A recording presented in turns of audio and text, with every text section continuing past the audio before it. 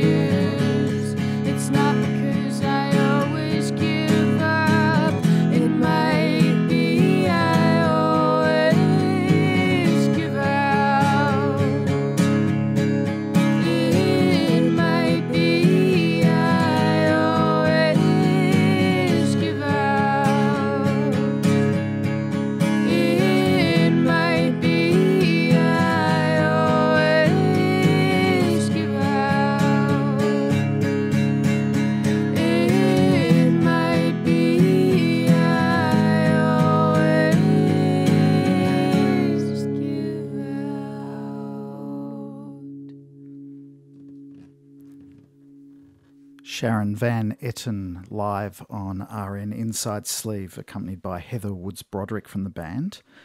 I recall the first time, Sharon, I heard your voice, I stood there, the hairs were going up on the back of my neck, and I felt like I was rendered inert. Someone could have taken my wallet, my phone, my brain probably. I'm wondering if you've ever used your voice to pacify or to get results. Maybe not in the way where it would harm somebody else, like make you get robbed or whatever. That would be weird. I write music and sing to get through my own problems and to hopefully help other people, get through a hard time, if that's what you mean. Yeah. You've had a strong musical upbringing, tackling a variety of instruments. Would you say that through choir you discovered the best instrument, which is your voice? I got to explore it a lot more, definitely. And without realizing it at the time, I learned how to write harmonies, which I think I didn't realize until much later. You've really got a wonderful symbiotic relationship with Heather. I noticed on stage there's constant eye contact. And tell us more about those harmonies, because they're quite interesting. I think unlike most songs, I think they're not just... they're not supposed to be in the background, they're right up there with the melody, and I think they're just as strong as the melody, and I've never been able to sing with anyone that could pull it off or I just believe them when you sing them, and someone as strong as a vocalist as Heather, it's pretty amazing to be able to sing together all the time and to connect on stage and just be able to make eye contact and be able to have that kind of connection in front of an audience is very rare, and I think I'm still learning how to do it, and sometimes it can be a cold atmosphere or something, but just being able to connect with somebody in that way is very rare. You've stated somewhere that you found it when you were younger difficult to communicate or express yourself, and that your mother gave you some advice or a tool to help with that. Can you talk about that? Yeah, my mother gave me a journal at a really young age, probably I think around the time I was starting to go through puberty or something, but I didn't like talking about my emotions. I didn't really talk about much. I was just this quiet, angsty kid. So she gave me a notebook so I would just get it out in some way, even if it wasn't to anyone. It was just for myself to be able to learn how to, express myself in some way, and they eventually turned into... That's how I write my songs now, but at the time I didn't realize that's what it would be. It's been documented that you escaped an abusive relationship where your creativity was quashed. And I can appreciate then that through the personal vehicle of songwriting, you've been able to use that as a cathartic process. Can you talk a bit about that?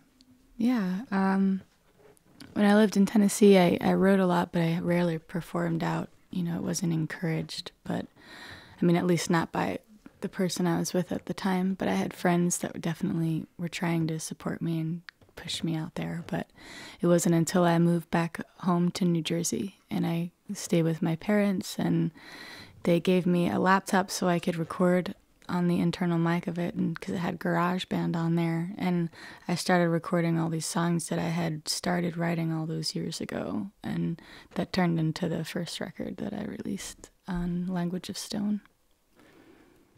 So the experience you've had obviously was good fuel, and we would hope that you don't continue having those kind of experiences. What does that then mean for the future songwriting of Sharon Van Etten? If you're going into a happy place, are you going to channel that into what you do? I am going to try my best to write happier songs. I do think, though, when I start writing, it's usually because I'm going through a really hard time with something, but things are mostly, they're much better than they used to be, and I think they are more optimistic, and they have a more pop element to them, and I think they are overall more happy. But I do think that there's still some darkness that remains in there, which I think is good. You've had an incredible response in your time here in Australia, various TV and radio performances, and this is off the back of touring your album Tramp. I'm wondering, is travel one of the great benefits of touring, or are you sort of looking forward to getting home and just chilling out? I think it's just a little bit of both, you know. It's such an honor to get to travel Australia and see places I've never been to before, and to meet people that I never would have gotten to meet, and just, I don't know, I know how lucky I am. But on the other hand, I've only been home probably 2 months all year, and I would really like to be home for a little while so I can actually reflect on everything I've been through this year so I can write something new. But I think you need a little bit of both worlds to do what we do. So will you take a little time out before you sort of get back into the studio then? Yeah, I have 2 months off after this tour, and then I go on a short U.S. tour. With Nick Cave? With Nick Cave. How does that feel? I can't even... It's not even really registering right now. I heard that you saw him on the street in Melbourne. I thought you might have gone up and sort of shook his hand or something. Well, he was walking up the street with his son, and I didn't want to bother him. But, like, in the back of my mind, I'm freaking out. I'm just like, I'm going to tour with you in a couple months, and you have no idea who I am. But, hi. I couldn't do it, you know. I just kind of let him walk. He walked by, and I made a weird face, and that was our exchange. Show us that face for our video. I wish you could see it. You can go online and look at the video a little later. I'm going to ask you one last geeky question. You spoke of geeks. Well, I'm one of them, sadly, because as well as collecting music, my other passion is wine. And I read somewhere that you had this sort of fork in the road where you could have pursued a wine career or music. Tell me about that. Are you a wine nerdlinger? I am.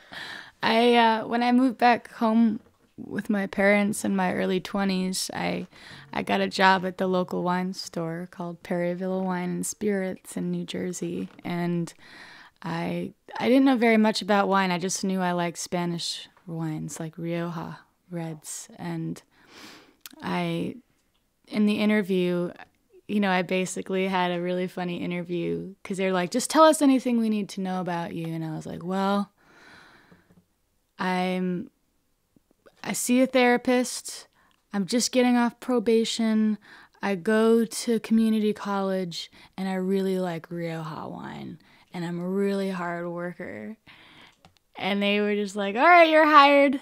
That's cool. Thanks for being honest. And they ended up investing a lot of time in me to learn more about wine. And I started doing tastings and pairings, like learning how to do pairings, and then eventually I got to pick wines that I like to bring into the store and, you know, to help, you know, sell them. But it was a really small, humble store, but it was really run by a really wonderful family. Sharon, thanks for coming into the studio today. I hope you might grace us with one last song before you leave.